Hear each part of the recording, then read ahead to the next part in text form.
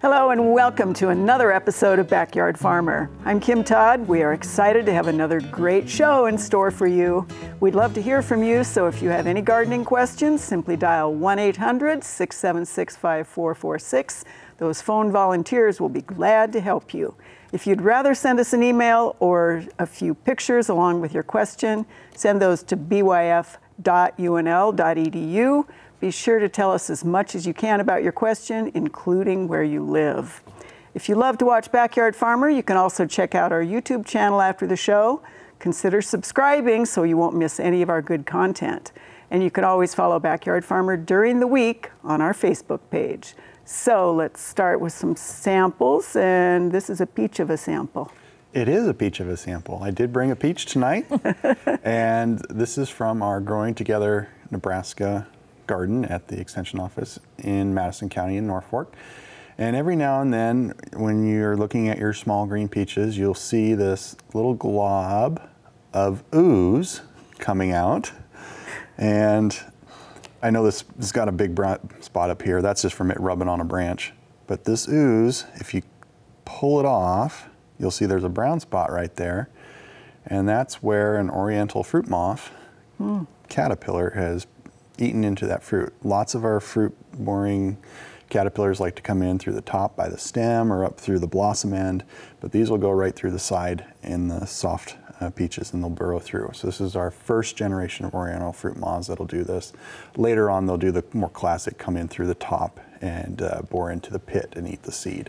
But at this point, they're going through. Management's really easy. If you're talking about a backyard, small number of trees, just pick off the affected fruits and dispose of them. You don't have to do much more than that. I see maybe 1 or 2 a year on my trees at home. So it's pretty easy to take care of that way. All right, excellent. Thank you, Wayne. Okay, Terry.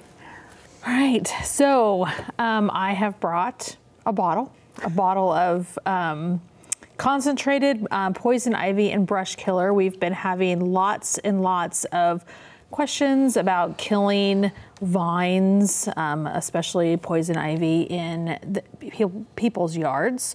So this is kind of what you're going to look for. It's probably going to have 2 or 3 different active ingredients. It's going to depend on what brand you get as to what the active ingredients are. They're all going to work really well. Most likely you will be putting multiple applications on, but make sure you read the back of the label.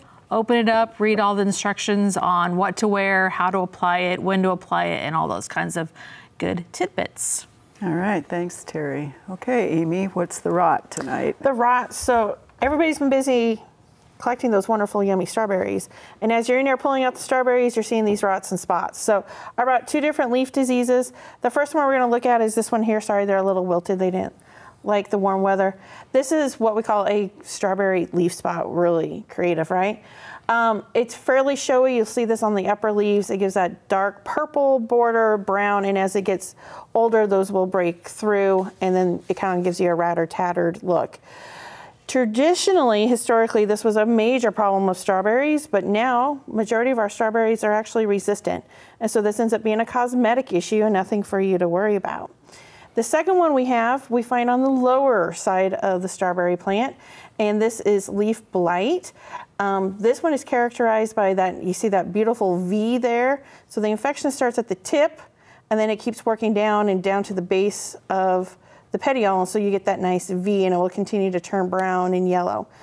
This is another fungal leaf spot. Typically, it's not a major issue and ends up being a more cosmetic. If you are concerned about all of these, the best thing to do is fall cleanup. They overwinter in the debris, so clean up your strawberry beds really well at the fall, and you shouldn't have a problem with your strawberry beds and not having all the nasty rots and spots next year. All right, thanks, Amy. All right, Sarah, you get beauty.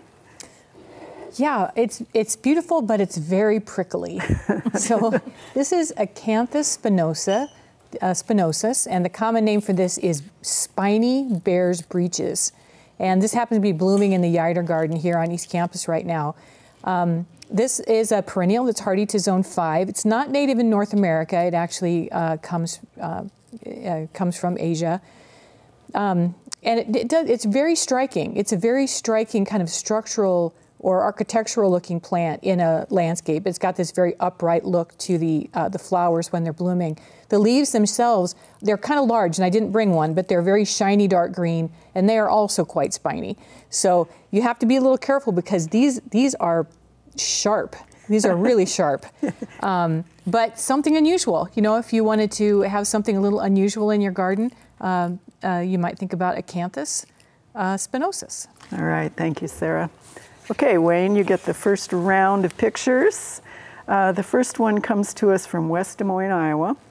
And this is a hawthorn, and she found these little white growths that she'd never seen before. What is it and how to get rid of it? Well, this is hawthorn mealybug, and you're seeing the adults right now that are that covered in the white waxy substance, so it's really difficult to topically treat them with anything because that wax protects them. You can target crawlers in early May, but they have a habit of hiding in crevices of bark and underbark, so they're really tough to catch that way. And also dormant oils tend not to work that well either because eggs in the crawlers are up underneath bark where it's tough to get thorough coverage to get into them. So unfortunately, one of our best methods is moving into what we might call one of our more questionable tree insecticides, and imidacloprid does work fairly well for controlling it because that's a product that gets into the xylem, I believe, of that plant, and it moves up and out with it, and then that insect is then exposed to it that way. All right, thank you, Wayne. Your next one comes to us from Amherst, Nebraska. You have two pictures on this one. He calls them aliens on chokecherry and wild plum, and wonders, is it insect or is it a rot in a spot? Actually, neither.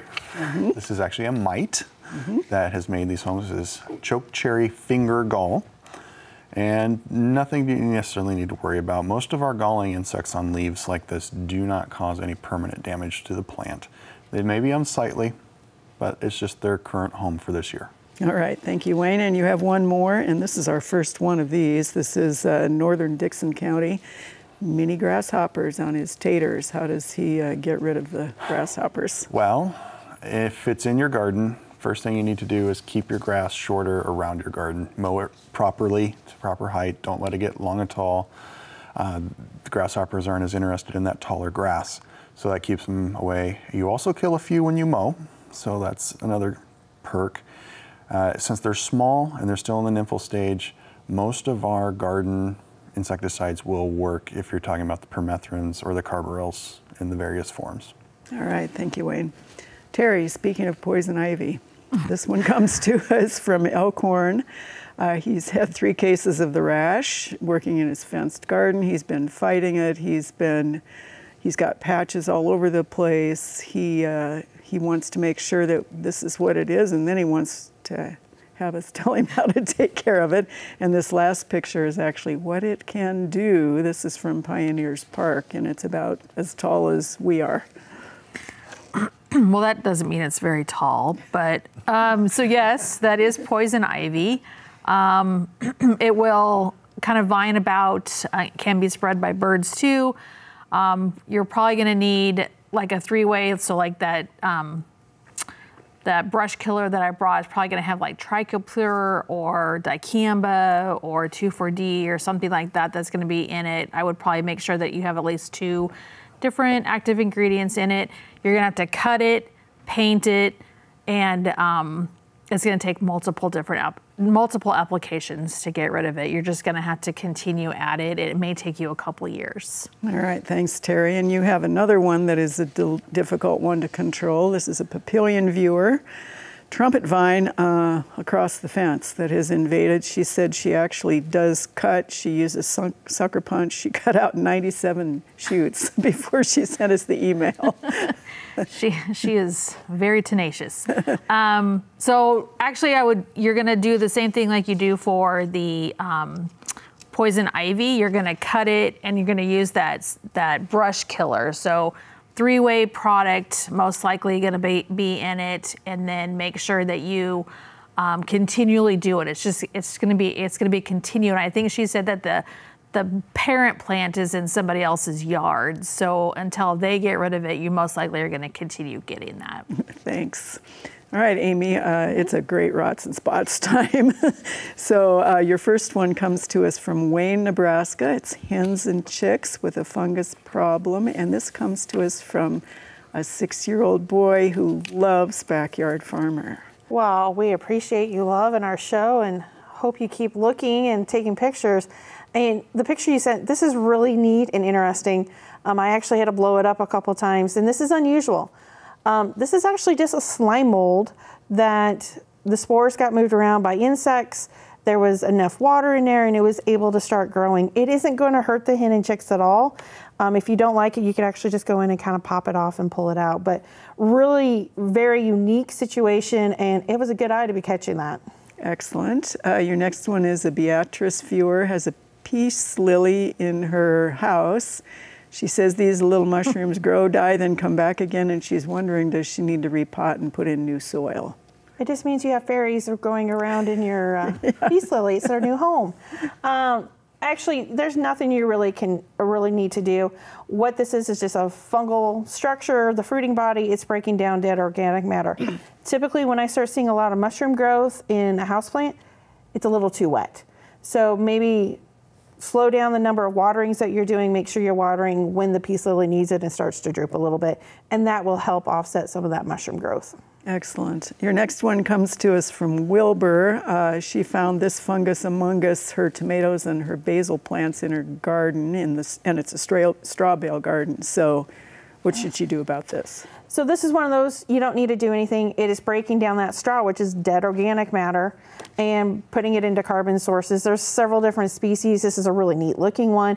It kind of looks like a snake, and then it kind of looks like ears, depending on which way you want to look at it, but nothing harmful. All right, and your final one, this is from Bennett. Found it in his yard, seemingly grew overnight. Is it toxic to pets and people? And I don't know how many of these we got this week, but it was a lot. It was a lot. This one is gorgeous. I mean, look at the yellow of it, and it's, once again, another one of those slime molds. Those slime molds will come in yellows and blues and purples and grays.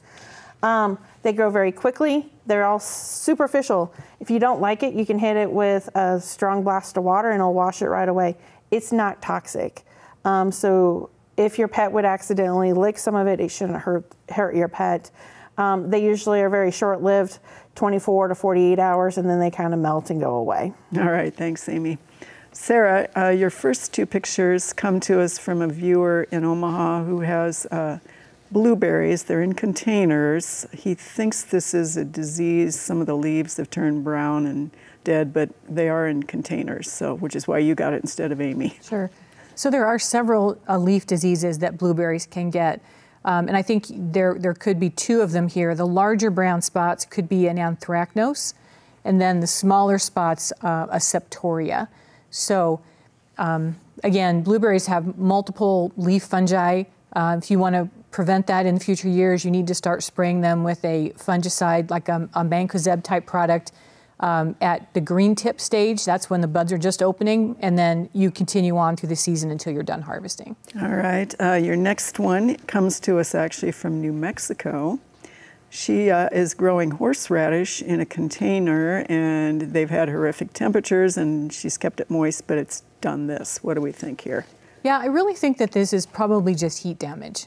Even if there is moisture in the soil, sometimes if it's tremendously hot, the leaves just can't pull the water up well enough, and you'll get browning and leaf death like this. So what I would do is just clear away all those brown leaves, and if there's some place where you could pull it into maybe a little bit of shade, typically horseradish is a full sun plant, but considering we're just at the beginning of the summer and you're probably going to continue to get very, very high temperatures for a couple of months at least, maybe a little bit of shade, especially in the afternoon, might help it do better. All right, and your final two pictures come to us from Oak Creek, Wisconsin. He's wondering about the browning in the arborvitae here and what can be done about it. So that kind of damage in arborvitae is very common.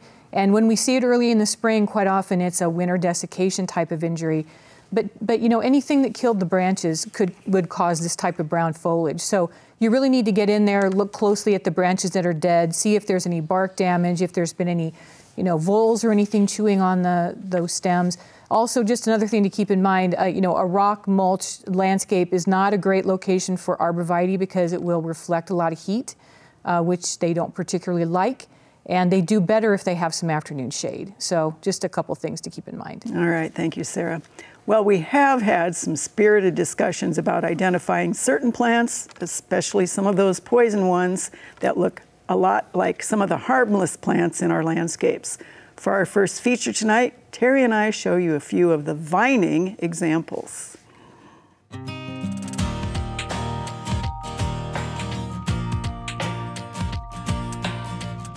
We've had lots of questions this year about IDing plants and especially vines, and I've been getting them a lot more since I've been sitting in the hort chair having to answer these questions. So today Kim and I decided that we would come out and show you kind of what some of these are and how to ID them and possibly how to control them in your own backyard. And this is especially true because we had a kind of a fun back and forth banter when we were in Norfolk about whether it was Boston ivy or poison ivy.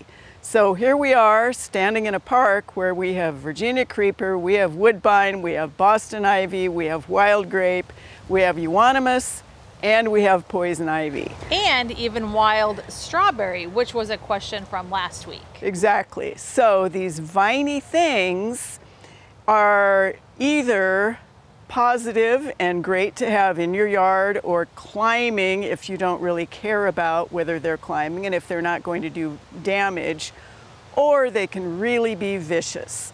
So Terry, let's talk about the Virginia creeper and the woodbine. So these are great. People ask us a lot of times for ground covers. These can potentially be a nice ground cover.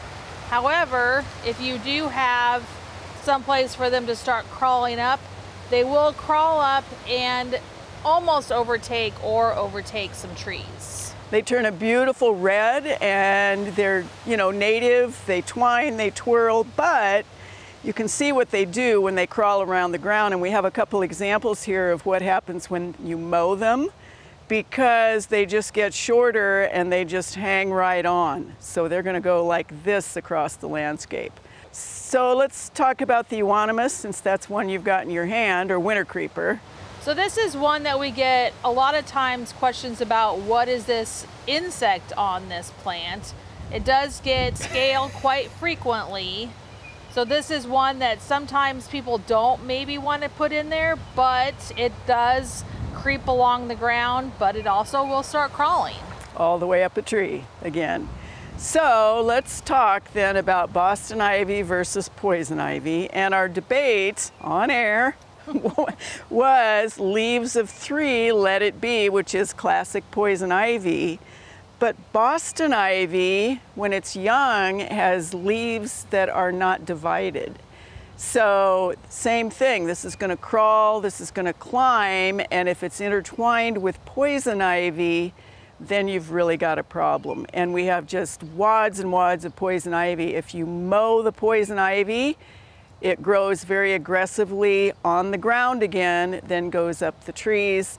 Poison oak, poison sumac, all of those are really difficult to control. Control being most likely it's going to end up being a chemical control. It will be one of those brush killers where you're going to have to cut it down and then paint it, and it's going to be multiple different applications throughout probably a couple, 3 years, depending on how invasive it is in your area. And finally, we're going to end with the poison hemlock, which is not a vine, but it is all over. We've been getting so many questions about it. We've talked about it a great deal on air, and again, this is a don't touch, bag it, tag it, throw it in the trash, and be careful about getting that in your landscape. So do be careful out there when you're enjoying that gardening, and take some time to know the different characteristics of those bad ones. Get rid of them as soon as you can, carefully in your spacesuit. All right, Wayne, you have 2 pictures of this one. And this is an insect she has not seen before. It's in the garden under her radishes. Can you identify it and let them know if it's beneficial or a bad guy? And it's nice of her to put the penny in there. Yes, nice use of scale. This is one of those that most people don't see, because most people don't go digging around a dead animal carcass that's to the point of decomp that everything is dry. These are hide beetles. Hide as in tanned hide, and that they feed on feathers, dried skin, fur. They're one of the last insects that comes through in the decomposition process. So they're some of our recyclers. I'm not sure why it was in the radish patch. Something dead under there. Feather. I'm not going anywhere. We'll hope it's a feather. I don't need any talks about needing to sleep with the fishes, because we came up with something that shouldn't be found. All right. Your next picture comes to us from Omaha. Saw this insect on the bubbler rock, and he thinks it looks like an earwig, but the abdomen is a little different. He's correct. It is not an earwig. This is a rove beetle. And the elytra on these are really short, so they're kind of tucked up towards the front side, or just over barely the back of the abdomen, and then the hind wings are tucked up underneath that. So a little bit different than the other beetles we're used to seeing, but they're predaceous. So they're one of the good guys. All right, and then you have a picture next that is a geranium. And the question is, what are these, and will they turn into something beautiful? Yes and no. This is an interesting one because I've never seen white-lined sphinx moth caterpillars on geraniums. And it's a little different. Normally they're on our weedy plants. I had a couple kids feeding and raising these that we got from Curly Dock. So they usually eat a lot of our weedy plants. Just pick it off. It's unusual to see that on there. Thanks for sharing. So it's not a tobacco budworm yet? No. Not yet. Not yet. Not yet. They're in the backyard farmer garden. Oh, good. Great. Terry, your first question comes to us from Omaha. She has this weed coming up all over in the perennial garden bed. She's been trying to pull it by hand. She did send a follow-up and say, yes, it has not flowered yet, and it's still all over everything. So this is, I believe, wild strawberry. One of the things that you can do to figure out if it is or isn't, it will bloom 5 petals white. If it's mock strawberry, it will bloom 5 petals yellow. Mock strawberry will have probably a little bit smaller leaf, but it's going to be in the same shape. So let it bloom and see what it is. All right, and kill it how? I would kill it in the fall with a broadleaf weed killer if you want to get rid of it. All right. Your next one comes to us from Elkhorn. She says, is this a weed? It's about 2 to 3 feet tall, 3 clumps of them in a flower garden. Yep, so Rock had this last week. This is Virginia stickweed. It will have kind of a white to pale blue flower, and then it'll get this round fruit on it that's going to have like these little hooks like Velcro. So it is a weed.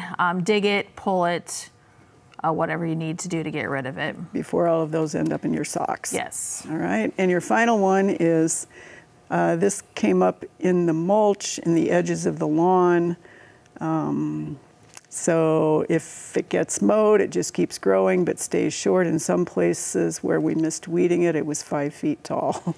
Yep, so this is lamb's quarters. It's related to amaranth, so some of those pretty flowers that we've had in the backyard farmer over the years, it's related to that. It will get kind of these kind of ugly white flowers on them. You don't want them. These are really easy to dig out or pull out. You can also use a broadleaf weed killer if the temperatures are low enough to apply it. All right, thank you, Terry. Amy, 2 pictures on this first one. This is a daylily issue. It is west side of the house in full sun in the afternoon. Black, dark brown spots on the buds, and then some things going on the foliage.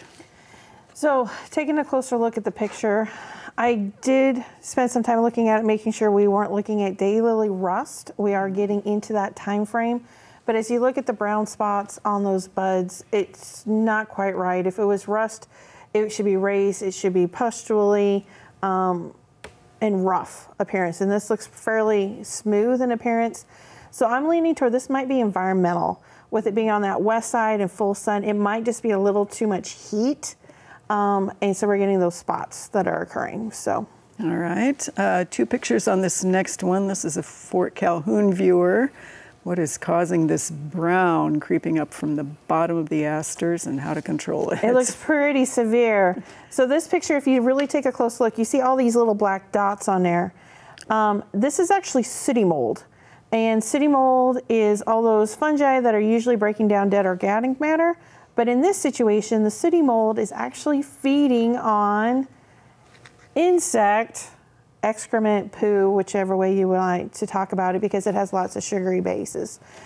So with it being an insect, I'm going to throw it over to Wayne on potential insect pests that are affecting these asters. Yep, just like the term we use as entomologists is honeydew. Honeydew. Honeydew for that excrement, and it's just the extra fluid and sugar that is really a lot of that in the plant sap, and so the insect filters out the more things like amino acids that are a lot more scarce. Could be aphids, it could also be lace bugs. We had some asters at our office up in Norfolk that looked just like that and worse come July last year. And so you need to use a topical or maybe choose a different plant in that place. All right, thank you. And Amy, you have one more. This is a West Point viewer, and it's a strange thing on the cucumber plant. It's a strange thing. It is a strange thing. I will have to say, this week I've had to scratch my head a little bit. So as you can see, it's girdling that stem of that cucumber. The best guess I have right now, and it's really a guess because we need to look at it a little bit closer, is there's a disease called gummy stem. And it's a fungal disease that can infect the leaves or the stems itself. And this fungus will colonize, and then it forces that stem to girdle. And so then all of a sudden, because of that girdling, it will collapse down because it can't move the water and nutrients through it. Fairly common in large industrial farming operations with cucurbits. So most likely you want to take a look at it. If those vines don't seem to be recovering, this might be, I would really highly suggest, this might be a cucumber you want to remove so it's not spreading to other cucumbers in your garden. All right, thanks, Amy. Sarah, you have from Omaha, this 2 pictures on this one. This is a viewer that has had this aspen for several years. This year, only one side of the tree has leafed out, and he's wondering if you should wait to see if it's dead or cut it out, or what do you think here? If those branches were still alive, they would have leafed out by now. So I'm pretty confident here, late part of June, saying those branches are dead. And unfortunately, aspens are susceptible to some fungal cankers, which infect the bark, which can cause branch death like this. So that's a potential cause. All right, and then you have 3 pictures on this next one. This is a Douglas County viewer. 18-year-old cottonwood, neighbor 3 houses to the north has the same issue, same tree, same age. Mm-hmm. So cottonwoods are also susceptible to some fungal cankers that can kill the bark. So it would be really helpful in pictures like these to have a distance picture, but then also have a picture at the base of the dead branch where it attaches to the trunk, so that we could look to see if there were discoloration in the bark or cracking or anything like that that would give us a really good clue that this is a canker. But that's most likely what is going on with both of these trees. Cankers do not respond to fungicide applications, so there really is no control for these types of things. So unfortunately, you're just left with pruning out the dead branches and then deciding if there's enough left of the tree for you to work with. All right, thank you, Sarah. Well, our garden is full of All-America selections, and this week we take time to examine one that is really beautiful, thrives either in your ornamental beds or in a container. Here's Terry to show us what this is in the Backyard Farmer Garden.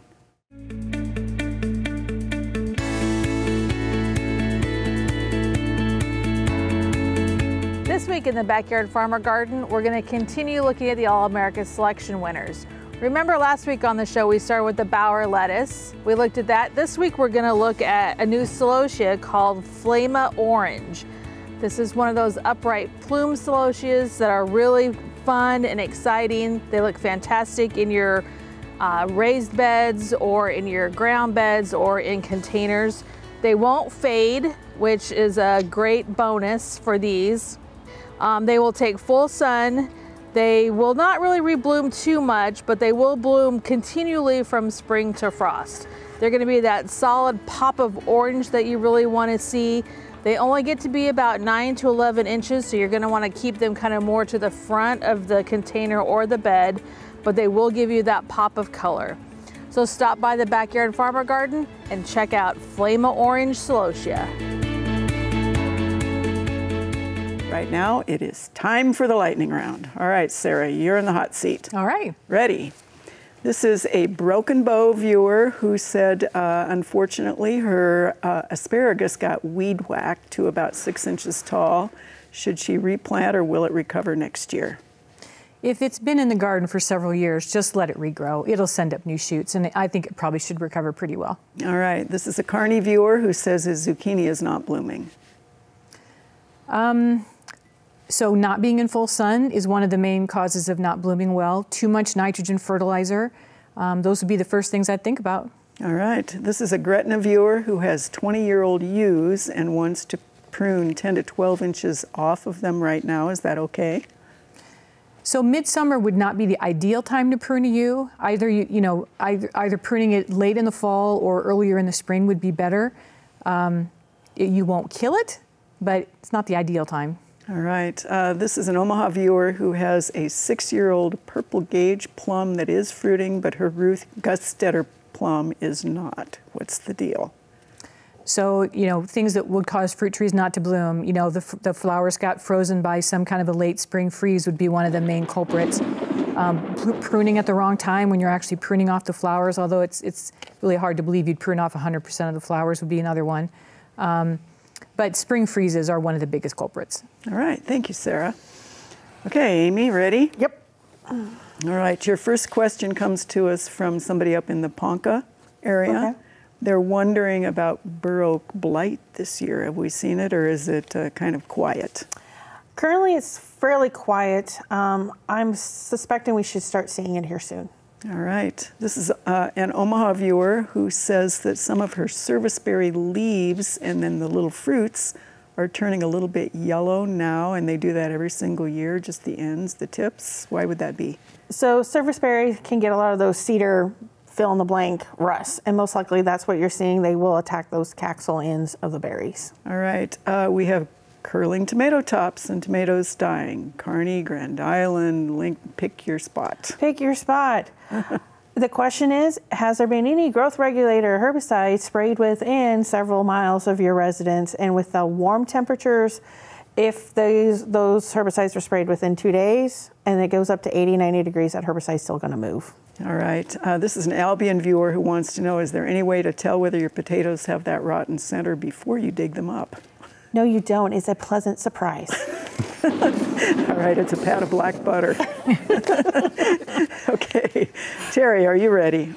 Yes. All right, your first question comes to us from Plattsmouth. This viewer wants to know how to kill creeping Charlie that is in her Vinca minor and in her moneywort bed. The only way you're going to be able to do that is hand pull. All right. This is a viewer who says she has raspberries and strawberries that are spreading into her turf. How does she control them in the turf? You're going to have to cut along where they're spreading in and dig them out. They're going to sucker, and you're going to cut that daughter plant off the mother plant. All right. And share it with your friends. All right, this viewer from Beatrice is replanting their hail-damaged vegetable garden. They want to know, should they put down preen as a part of that process? If you are replanting with plants, then you can get away with that. If you are replanting with seeds, no. All right. A Wood River viewer wants to know whether buffalo grass will outcompete an existing fescue lawn. Maybe. Probably. Sarah's saying no. I don't know. No, it won't. It will not. All right, a little help, which is what we're all about. Okay, Wayne, you ready? Let's go. Okay, this one came in actually today. This is a Ceresco viewer who said there are flies biting and they're sucking blood, and they remind him of like the cowhorn flies. What are they, and how do you control them? If they're that size, they probably are some of the larger biting flies. There's ones that look just like house flies that are biting. That's probably what they are. All right, control. Control. Perfect. All right, this is a Lincoln viewer who wants to know, do you scout on the upper or the lower leaf surface for squash vine borer eggs? Squash vine borer, you look right at the leaf axils along the vine. All right, we have a papillion viewer who wants to know whether earwigs or something similar to that insect bite.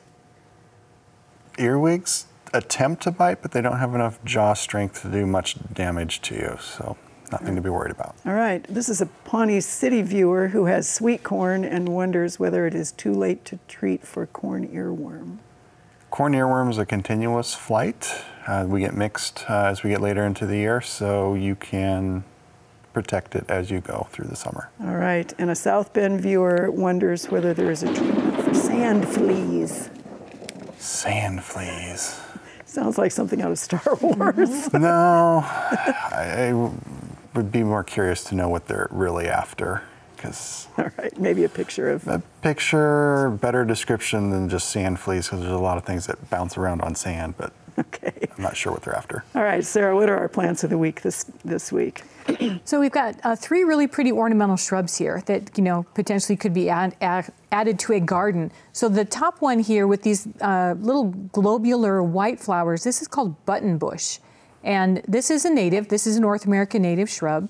It gets to be on the large side, so 5 to 8 feet tall. It blooms obviously midsummer. And it tolerates wet areas. So you could plant this in, like, say, the edge of a water garden or pond or something like that, and it would do very well there. Full to partial sun is where it thrives. And it's a great pollinator plant. Butterflies and bees and all sorts of things like that love these flowers. So that's buttonbush. Then we have down here in the front, we have this pretty purple flower. This is lead plant, and lead plant is also another North American native. It's got this pretty grayish foliage. It's covered with lots and lots of little hairs, which give it this grayish look. And then we've got these stalks of purple flowers. So if you're wanting to plant natives in your landscape, that would also be great for pollinators, lead plant might be a good one to try. It does really well in hot sun and fairly dry locations. So a pretty tough plant a pretty tough plant that's fairly easy to grow. Then last but not least, we've got this little flower here in the front with the yellow flowers. This is bush honeysuckle. This is not a native, but it's a nice kind of short, shrubby type of honeysuckle. And these are going to be, as you see, just beautiful little yellow flowers. So that would be another one that would do well kind of in the medium to front of a garden with this shorter bush honeysuckle. Excellent. Thanks, Sarah. All right, Wayne, 2 pictures from the first viewer and 2 pictures from the second viewer from different locations of the same beastie. The first 2 come to us from Missouri Valley, Iowa. What are these and how do you get rid of them? There are thousands and they swarm like flies. And then, so there's a closer up. And then your third and fourth picture here are from a viewer who was in northeastern Iowa at a park, and they've seen hundreds of thousands, and then they found what looks like an inchworm, and they wondered if the inchworm and this particular butterfly are related. Okay, to sum everything up here, it's hackberry emperor, or the butterflies, and they are prone to, you can call them outbreaks, where you see a lot of adults come out in flushes like this. Not something you need to be too worried about. They will disperse and move on and not be around too much longer. So bear with them. They're butterflies, they're pollinators. This particular caterpillar had to work really hard to figure out what was going on here. I can narrow it down to 2 possible groups. Mm-hmm. It's got the head end that would be characteristic of either a skipper butterfly or a prominent moth. Both of them have that head that, for lack of a better term, kind of looks like a butt. And yeah, I could say something else, but the producer will yell at me. So they're not the hackberry moth? No, they're not. They're not the hackberry butterfly. There's something else. Not really sure. And with it being black like that, the other, if they were all black like that, it would help to know that, but it could be sick with the disease. All right. You have one picture of this next one. Simply wants to know what this moth is. This is from Unadilla. Either a tobacco or tomato hornworm. It's tough to tell when you can't see the yellow spots on the side of the abdomen. All right. And one other one. And this is, what's this beauty? And what does it turn into? This is a yellow woolly bear, and I know it's white, but they, early on when they're small, they're white, and then they go to yellow, and they can even turn a little light brown later. All right. Terry, you have 3 pictures for this first one. And this is from Kennard. Lawn reseeded 3 years ago with tall fescue and then saw a few patches of this grass. Do they have to kill the whole lawn and start over? So I'm going to thank Rock for helping with this, because there's absolutely no way I would have been able to figure this one out on my own. And this is in honor of the College World Series. This is foul bluegrass. So it is a not prevalent perennial. It is a native to the U.S., just like the bluegrass, but it will grow pretty quickly in the spring, and then once it gets hot, it should kind of go away. Really, the best thing to do is just to make sure that you overseed with your preferred turf and fertilize and do all those good things, and it should just snuff it out if you have a nice stand of turf. All right. Your next picture is an Omaha viewer who put down fescue sod in the backyard, and then something rolled it up. And Dennis isn't on, so what do we do? So it was probably either an opossum or a raccoon looking for either grubs or worms or something like that. The best thing to do is to make sure that you roll it down and get it good in contact, water it, make sure that you're watering it. It looked pretty dry, so if you maybe could keep watering it, Wayne would tell you more whether or not the grubs will stay there or not. But yeah, that's the best thing you can do. And your next one is a viewer with a maple tree with no turf. And what do we tell her? So I tell you that this is a great landscape opportunity because turf does not like to grow underneath trees. So I would mulch it, and I would put beautiful shade-loving plants underneath there. Perfect. All right, Amy, you have 3 pictures from this first viewer, and you had 2 or 3 others that sent in something similar. Tomato leaves are turning yellow, beginning on the bottom branches. What do we have going on here? So if you look at the margins here, we are at the beginning of the season for early blight. Wonderful soil-borne fungi starts at the bottom with any rain splash and going to continue moving up and then causes the leaves to turn yellow and die prematurely. Now, if you do look at this picture, if the picture on the left doesn't look like it has as much brown spots, there are some. The one thing you do need to be watching for would be nitrogen deficiency also. If you're not seeing the brown spots, I would lean towards some nitrogen deficiency also. All right, and you have 2 pictures from an Elkhorn viewer that it's raised garden bed, it's new soil, they croak. You've done everything correct, and on the first picture when you saw the whole plant, you would need to zoom in a little bit, but if you look at the terminal tips, everything is curled up. It's traditional growth regulator herbicide damage. It looks like it's fairly severe drift, and it doesn't look like the tomatoes are going to grow out of it. All right, thank you, Amy. Sarah, your first 2 are from Hardington. The rosebuds are not opening on these shrubs. Any ideas on this? So a couple of things could cause rosebuds not to open. The first would be thrips, which are a really tiny little insect that love to get down right into the tight growing center of the flowers. And their feeding can cause the flowers to either become brown or just not open. And if you were to pick a flower and pull it apart, you might look for little streaks, irregular spots or streaks in the leaves that could indicate thrip feeding.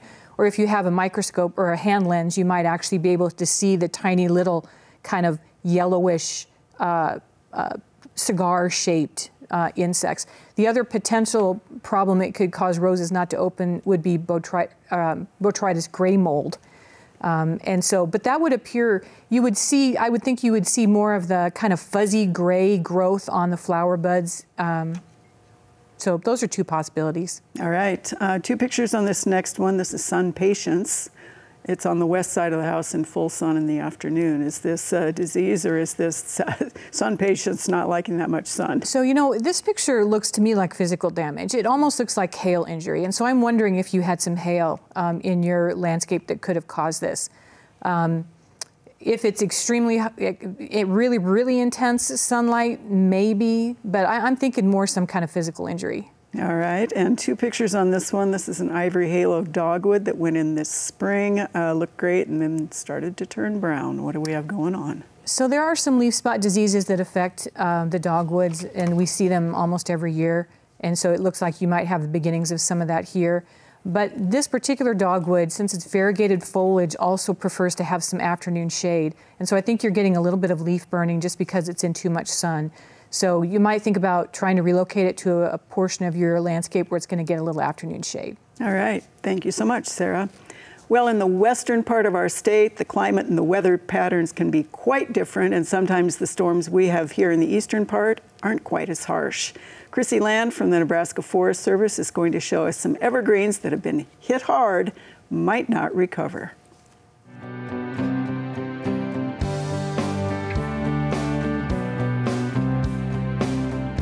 We are starting to see some damage show up on our evergreens from a variety of different causes. We've got some hail damage, we've got some drought issues, we've got some winter burn that's going on. We're gonna go ahead and take a look at that today. Here we have some spruce trees that were damaged in 2019 with a large hailstorm. There were actually 2 storms that came through within 12 hours of each other and had softball-sized hail. The hail fell in from the northwest, which makes it very unique that we see the death pattern on the north side of the tree. We know that it's hail by looking at the top sides of the branches and seeing a lot of small wounds scattered all the way throughout the tree. And by looking at the death pattern, it's sort of all over the tree. It's not just one spot, it's sort of patchy. And so we can look at those wounds, and unfortunately what happens is that with that many wounds, the tree can't keep up with fighting back on keeping the pests and diseases out. And so with so many open wounds, the tree is likely to be infected by pests and diseases such as canker. And as those trees get further stressed, we can see secondary problems come in, like some bark beetle, which we have here on these trees. So the last problem that we had was hail. And this problem could possibly be hail, but there's other things that we want to look for. We can see that this tree has a pattern of thinning to it. Obviously, we're missing some needles on the ends of our branches. There are a few buds that are trying to push, and there's some greener needles on the inside. I always encourage somebody to take a branch and go like this, and if a bunch of needles fall off, that's a sign that the tree is on its way out. Ways that we can identify if our trees are in the process of dying is, again, looking at those needles and seeing, do we have glossy needles like what this tree to my left does? And it's very bright. We've got some very vibrant buds on the end of it, versus this tree where we have some dull needles that don't have that waxy cuticle on the outside. Trees, particularly evergreens, if we think of Christmas trees, they can be green for a long time after they've been cut off from their root system. And so we know that our evergreens don't look dead necessarily when the damage actually happens. It's common for us to see a stand of trees that seem to be fine with just 1 or 2 that are randomly within the bunch that are dead. And we might ask, why is it just 1 or 2 trees? That one individual tree might have something wrong with the root system on it, or maybe there is some sort of animal chewing on the root system. There's something that is site specific to that one tree.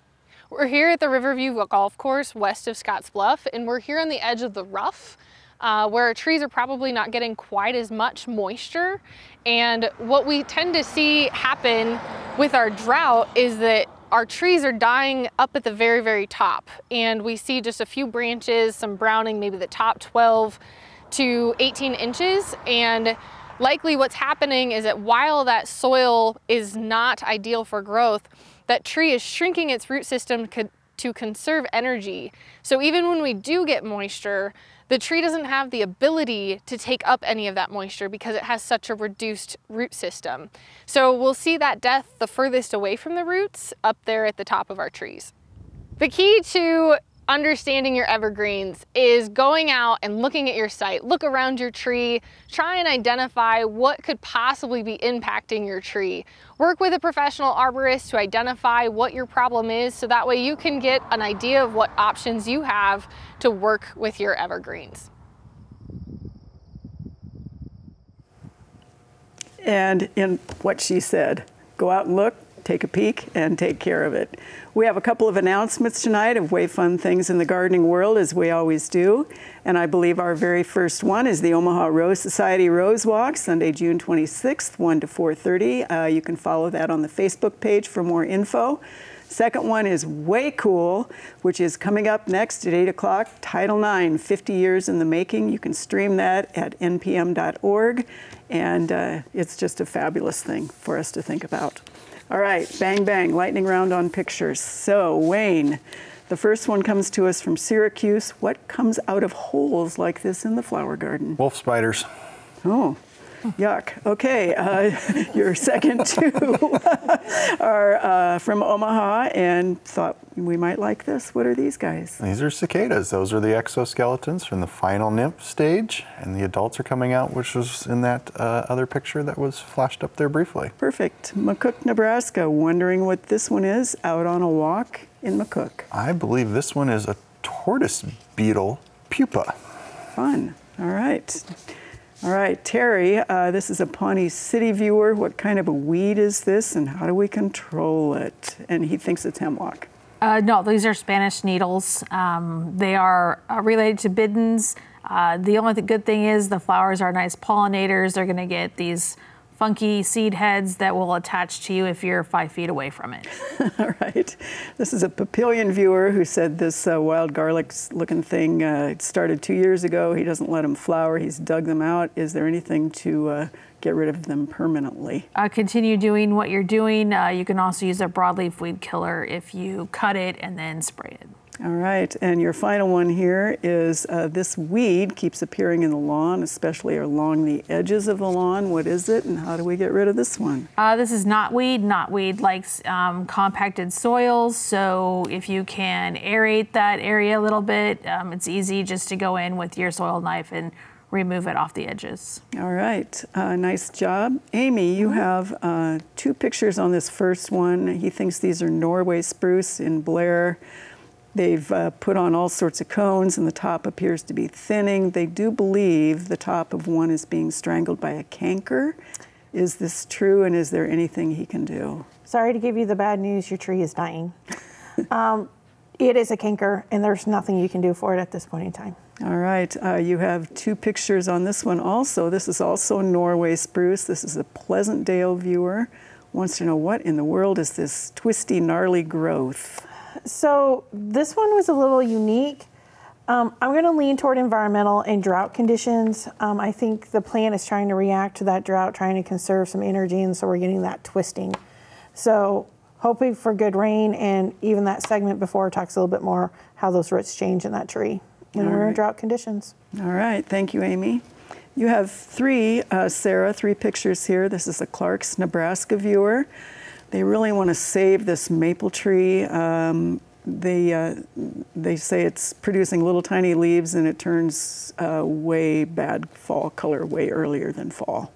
So when you have an overall effect like that in a tree where the leaves are turning color too early in the season, I mean, that's telling you that's something that's affecting the whole tree. And looking at this picture right here, this tree has got root problems. I mean, we can see some roots there on the surface of the soil that are starting to kind of circle the trunk. There's probably a lot more going on underneath the soil that we can't see. So just from these pictures, that's my thoughts. And unfortunately, there's not going to be a whole lot you can do with that to save it or make it better, other than just good basic care. You know, mulch, get rid of the grass, mulch, water when it's dry.